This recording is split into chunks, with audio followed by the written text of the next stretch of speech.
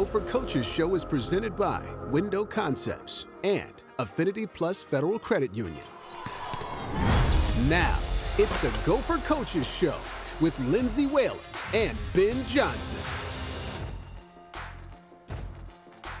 Welcome in to another installment of the Gopher Coaches Show. I'm your host, Ahmad Hicks. Helping row the boat is K-Fan's Justin Gaard, and we also have men's head basketball coach Ben Johnson joining us this week. Coach, thanks for joining the set. We're glad you're here. Pleasure to be here. All right, year two around the sun here as the Minnesota Gophers head basketball coach. What is the biggest difference from year one to year two? Probably just that you have a better feel and understanding of what you want to do. That could be just on your day-to-day operations. It could be on your practice schedule. You know, obviously your offense, defensive schemes, but just you're more concrete and definitive in how you want to play and how you want to run your organization. Another difference, last year, very veteran crew. Grad transfers from all over the place. Now you've got kids running around all over the place, including 4 freshmen. So how have they come along here, you know, a couple of months into the season? They've developed really well. I thought the progression of our team is trending the way that I hoped and thought it would, where, you know, the beginning it was going to be, you know, a little bit of rough as we're trying to figure out, you know, how we're going to play and the pieces, and obviously not having Jamison the first couple games. And now as you get into kind of about the halfway point, guys are figuring out, all right, here's kind of my role definition. Here's how I play with others. The young guys are figuring out this level and figuring out what you can and can't do. Their development has gotten much better, especially the last couple games. So it's progressed. We're trending in the right way. We just got to keep building and work on getting better each and every day. Now, can you talk about some of those freshmen that you have, Payne, Ola, Joseph, Carrington, Henley, what they're doing for this program and the type of culture that they're establishing right now? I think first and foremost, they're willing workers. You know, each and every day, those guys are in the gym. And I think it starts with that. I think you have to prioritize skill development, and the players have to own that. They want to get better. They want to compete. And so because of that, it's a lot easier to see them grow the way they have. And we're relying on them. So, you know, I told them, you don't really have a choice. But to see them embrace that and to see them want to continue to grow, both mentally and physically, has been you know, awesome to be around. And I think you're noticing the in-game experience. You can't teach that, and they're getting that on-the-job training, which is going to be so important, not only for this year, but as we continue to build our program. Now, you talk about they're getting that experience, that in-game experience right now, so far winless in conference. What has been the learning point, if there has been one, for your team, and what is your message to them when they step on the court at practice each and every day? I think the biggest thing is how hard it is to win, especially as you get into league play, where everyone knows personnel, everyone knows what you run. You know, most teams don't change their identity as much, so your room for error and the margin for error is so small that the details matter. And whether it's the new guys or the younger guys, getting them to understand that in this league you can't take anything for granted, and those details on both sides of the ball are so important. And I think you have to kind of go through it to fully grasp that. And I think we are to that point now where, you know, everybody on our roster has played enough and they've been in enough Big Ten games where they get it now, and we've kind of been burned by it. And sometimes you do. You got to get burned to grow, and you know, hopefully from here on out we're trending in the other way. Well, the last week is a good example of that, right? A tough road loss against Wisconsin, tough home loss here on this floor, where it's down to the final minute. It goes down to a couple of different possessions here and there. So what's the difference to flip those last couple of minutes, or that winning time, as you always say, in the Gophers' favor? Yeah, the good part is, you know, you never want to have the feeling of losing, but you have that feeling because you gave yourself a chance. And so then you go back and you watch the film and you say, okay, what got us in that position? We need to, you know, really build on that, and then realize, okay, this play and this play we can't do if we want to be able to flip the narrative. And so it could be, you know, a rebounding mistake here, a defensive assignment that's a mistake here. It could be just tighter or smoother with our offense. Each game there's a learning curve that we have to figure out, and each game has been a little bit different. But I also think we've shown growth in other areas too. So now we just got to be able to mesh and have everything kind of combine and come together as one. And I look forward to doing that this week.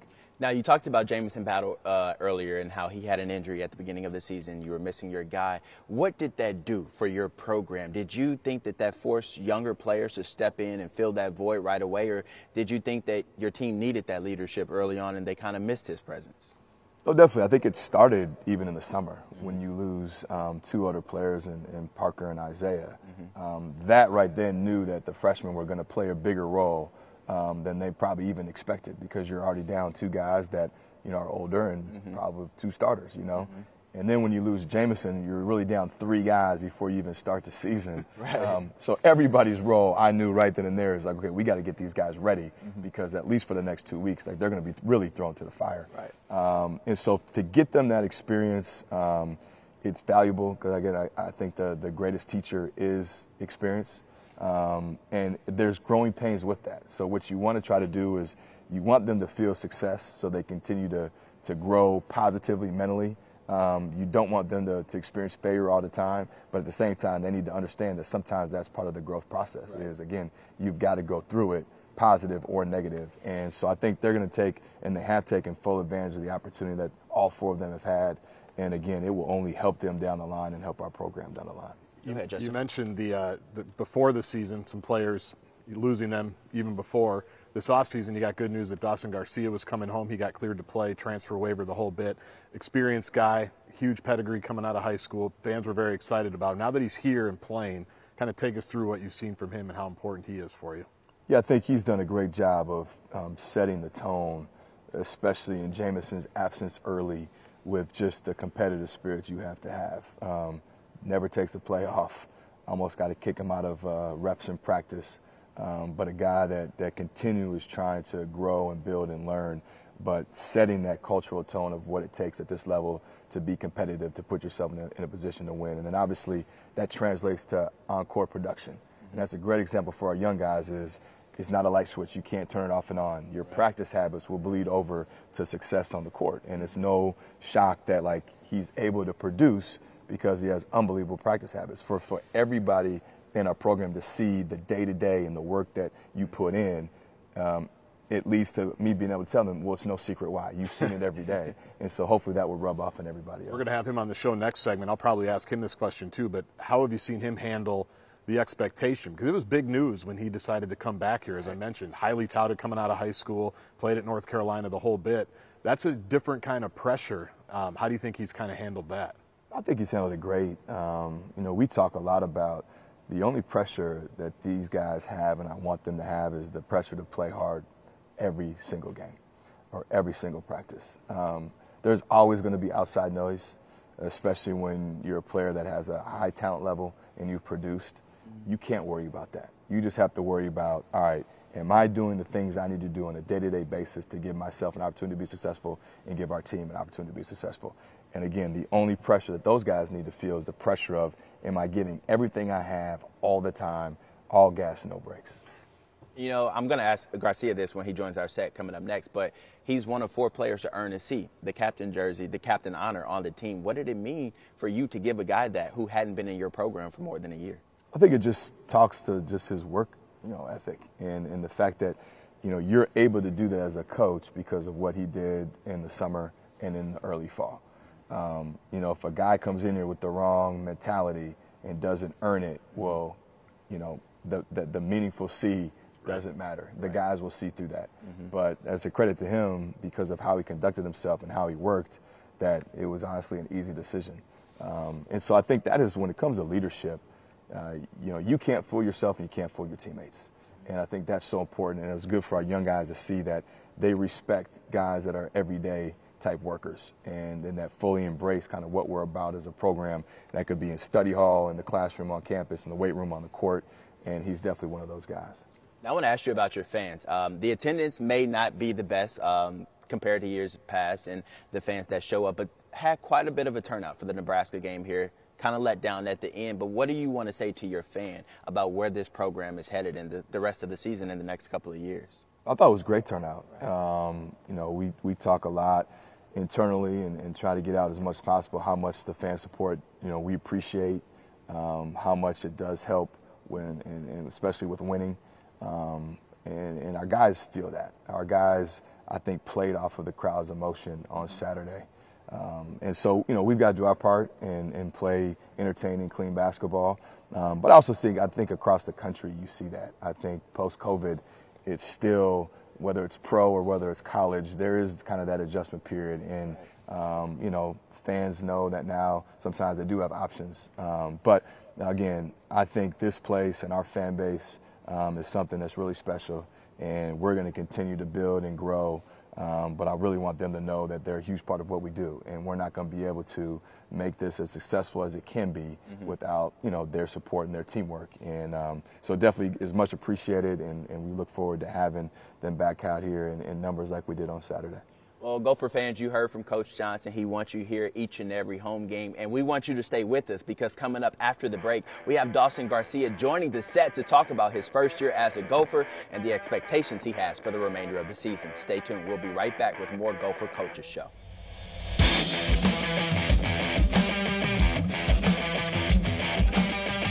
Watching the Gopher Coaches Show.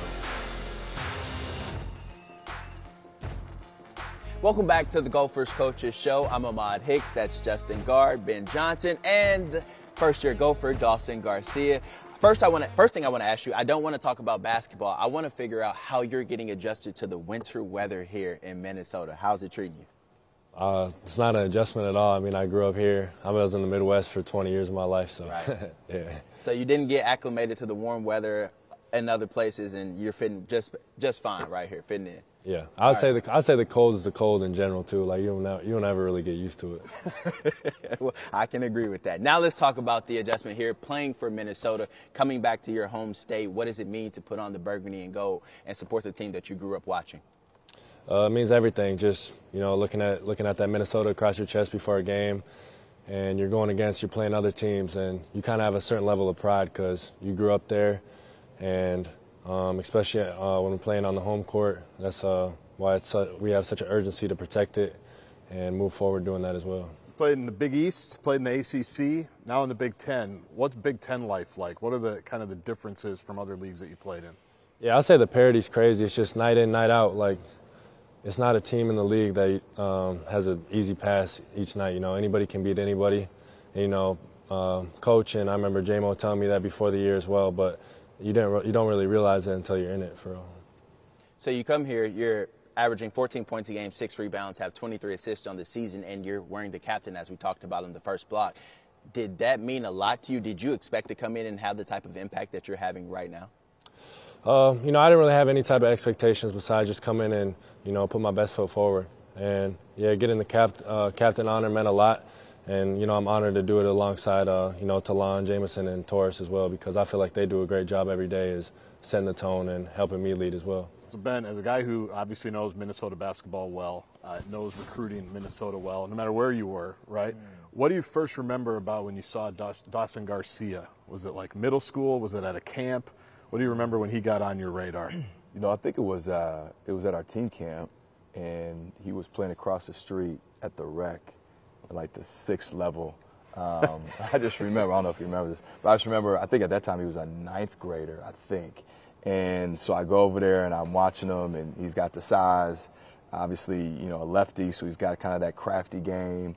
And so you see the talent and you see the skill level at such a young age.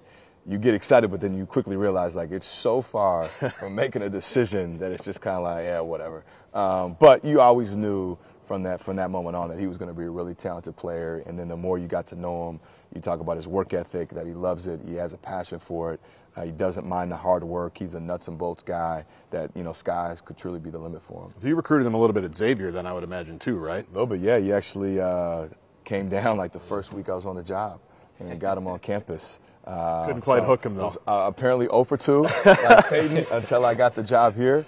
But at the end of the day, he's where he belongs, and that's the most important thing. Dawson, how hard did Coach have to recruit you to get you to come back here, or did you have it in the back of your mind, I need to go back home and play for the home state?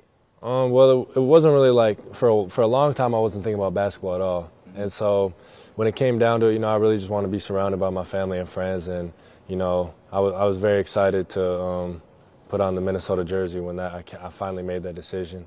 And, you know, that's just what it really came down to. And, Coach, when you heard his name being in the transfer portal and you having a third opportunity to grab him, what was going through your mind about Dawson? Yeah, no, the first thing is kind of what he alluded to. You know, you do your homework and you figure out, you know, why guys are making a move. And so, you know, just knowing him previously, knowing his family, the first thing, you know, that crossed my mind was making sure that he was good as a person. You know, I think that comes before all else. You know, everybody goes through some and deals with certain things. So I just want to make sure that him and his family were good. And then once you're able to kind of have those talks, then it progressively moves to, okay, well, now what are you thinking for your next step? Because you want it to work for both sides. And I know in order for, you know, him to reach his max potential, it's got to be a two-way street. Right. And so then you progress into the, okay, well, here's what we have here. Here's an opportunity. Are you kind of looking for the same thing? And you get to have those kind of more basketball talks. But I think at the end of the day, it all starts with, you know, him and his family as people, making sure that, you know, they were good and then giving them time to kind of as a family talk about the next move. Got it. Dawson, Coach has talked a lot about your leading by example and the tone that it sets for the younger players. Has that always been something that's kind of in your DNA? Have you always been maybe one of the hardest workers on the floor on the team, and is that something you take pride in?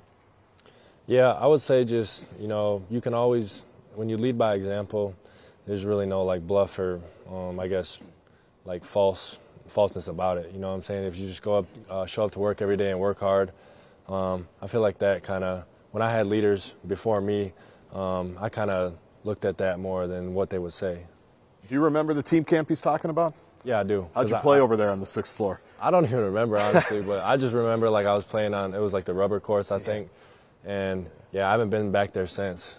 Yeah. Throwback. You did the throwback jersey Saturday. Maybe do a throwback over there, back to the roots. So what stood out about you know, Ben and Coach Johnson, you know, throughout the entirety of your relationship? Obviously, if you were, you know, taking his phone calls here at the U, taking him in at Xavier, there was a pretty good connection there. Yeah, for sure. I would say it's always been, you know, a great relationship, just as much as like the staff here as well. I feel like we've really connected well, and you know, they truly want the best for us and our development as well. Spend a lot of time with us in the gym, just getting us better each and every day. And, you know, I think that's a big thing. I want to ask you about Jamison Battle, obviously the leader before you got here. Now you guys are co-leaders. What has he taught you about leading this squad, and what has he helped your game? How has he helped your game develop in the little time that you've been here? Yeah, he's helped me a lot. You know, me and Jamison go way back, so I feel like he's helped my game for a long time. Just especially that COVID summer, 2020, we spent like every day together in the gym over at Drive in Edina. So, you know, we go way back, and, you know, it's just great that I can finally, you know, play 5-on-5 college basketball with him. It's really surreal, to be honest. Well, it's surreal for every Gopher fan watching you guys every game. That's Dawson Garcia. We want to thank you for joining the set. Best of luck, and the rest of the season we'll be watching. And be sure to stay with us, because we're talking more Big Ten Conference coming up, and we're going to get Coach Johnson's thoughts on mental health and why that's important in college sports. Stick around. More Gophers Coaches Show coming your way.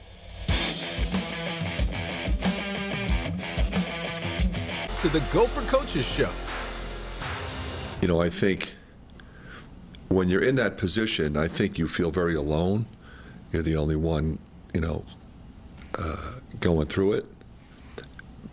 But then when you find out that there's so many people in every walk of life, you know, Kevin Love has been very open about it. You know, Lane Johnson from the Eagles. I mean, there's so many high-profile professional athletes that have gone through this. I'm sure a lot of them have gone through it, never said anything. Welcome back to the Gopher Coaches Show. I'm Ahmad Hicks, Justin Gaard, Coach Johnson. That was Fran McCaffrey talking about his son Patrick McCaffrey having to take a break from the basketball responsibilities to take care of his mental health. And Justin, I know you had a question you wanted to ask Coach Johnson, so go ahead. Yeah, we've seen it on the women's side as well. A Wisconsin player just left the team for kind of the same reason. So how much do you spend as a staff or as a head coach in checking in with different guys and making sure that everybody's good? Because certainly the last few years, coming out of a pandemic, social media, all of that, it seems like that has really come to the forefront. So how much of an emphasis is it for you in your program? It's a lot. You know, we really try to make sure that our guys, not only on the floor, are mentally okay, but all the pressure's outside. You know, these aren't pro athletes, and they have a lot going on in their life. And now you add social media, the good and the bad with that. all of that stuff for young people sometimes can be hard to digest. And so, you know, I'm probably on a daily, you're reading guys' behavior, you're asking questions. We do stuff in the summer as a team just to make sure that they understand if you're going through things or when you do, because we all do at some point, that they have the proper outlet to get whatever they need off their chest or have a conversation, whether it's my staff, the extended staff within our athletic department, or somebody on the outside. I think it's really important. You know, coaches, we got to be accountable for our players, not just on the floor, but in overall life. And this isn't something you even had to deal with as a player, 20 years ago. You're still a young coach, and I know you played here at the U. You know a lot about what they're going through, but this is not something that you dealt with or people our age dealt with when we were 18, 19, 20 years old. Right. I think probably the big change is we dealt with it different ways. Yeah. Right. Where it was always present. But maybe at times it wasn't something that was socially acceptable to talk about, right. Or it was kind of brushed under the rug, or you were told just to quote, suck it up, right. Or your brain, you didn't allow you to go there, and you just kind of maybe suffered in silence for some people. Whereas now, it's definitely a topic that is more open, and I think thankfully people have stepped up to the table and said, this is a real issue, and we got to be conscious of it, and we need to help young people, old people, get over the stigma of it being a bad thing. And, I think now we're taking steps in everything we do as a program, but as a society, to really honor mental health and making sure people are good. Well, kudos to you guys doing that, and thank you for joining the show with us. We appreciate your time on mental health and talking about the basketball program. Big game coming up for the Gophers this Thursday when they take on a ranked Ohio State team. We're hoping they come out victorious before Illinois comes to town next Monday. Until then, we'll see you guys next week for another edition of the Gopher Coaches Show.